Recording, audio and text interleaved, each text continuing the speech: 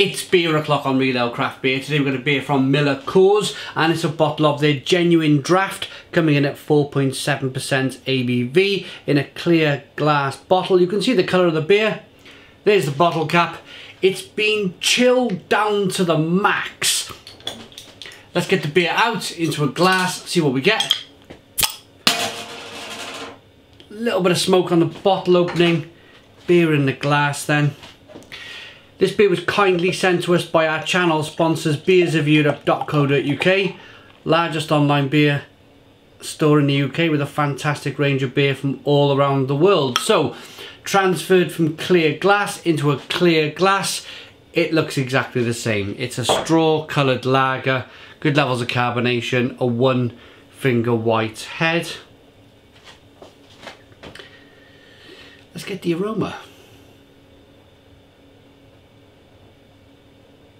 Oh, interestingly enough, before I get the aroma, this beer has been produced at the Stara Praven brewery in the Czech Republic.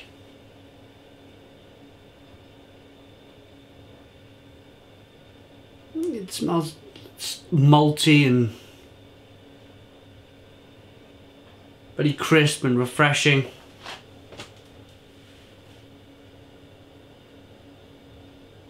It's got that kind of hazy, musty,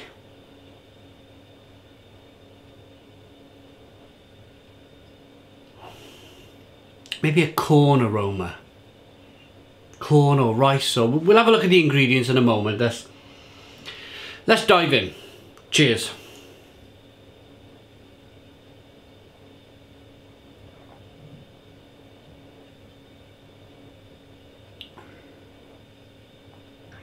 Wow. Wow, as in, that's, I mean, the way I'm going to go with this beer review is, obviously not, like, I'm not going down the craft road with this beer review.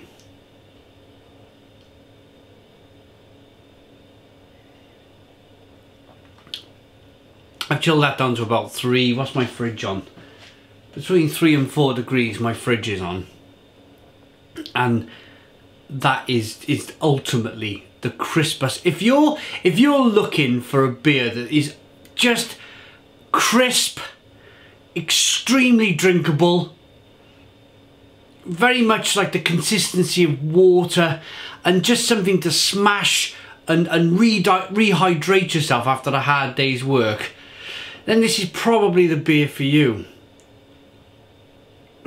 It's strange to say that. I mean, we're just finishing summer here in the UK, and I've had a whole summer of drinking really good pilsners and lagers from around the world. And I suppose to put this up against the other premium lagers, as they like to call themselves, there's a reason why this sells so much. The reason why it sells millions upon millions and millions of gallons and litres or whatever it hectolitres it does each year in bottles and draft. It's just an absolute kind of, I could just drink this down in one.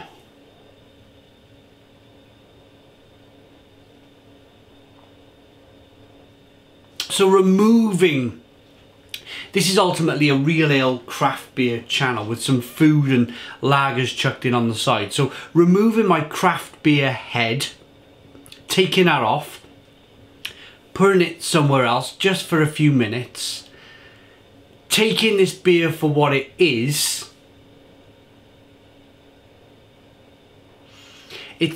There's no faults whatsoever. It would be absolutely incredible if anybody could find a fault with the beer. There's no off flavours, there's no kind of cabbagey terrible aromas and flavours in the beer. There's no diacetyl.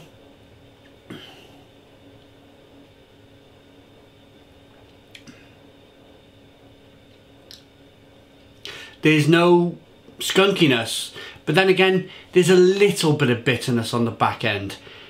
It's sweet, kind of malty, liquid without much of a bitterness. Let's, do they have the ingredients here? I don't think so. Oh, there we are. Just this, a pasteurized beer contains barley, and that's it. That's it in terms of filtered for exceptional smoothness. That's what they're looking for. That's what they've given. There's a reason why so many people drink this type of beer, is because it's just a real refresher. It is a real refreshing beer. If I was out in an American restaurant, which I sometimes go to with my kids, and they didn't have much on, and the opportunity was there to have a cold lager with a pizza or a burger, it's okay. It's okay. I'm gonna rate it.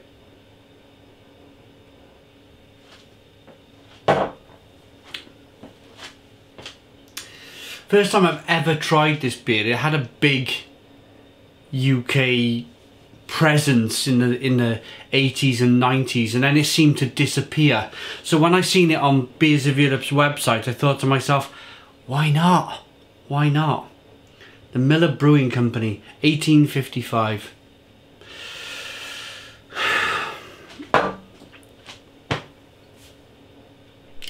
It's not, of course, I've took my craft beer head off, so I'm gonna wrap things up by saying it's not the tastiest beer in the world, but it functions as a beer.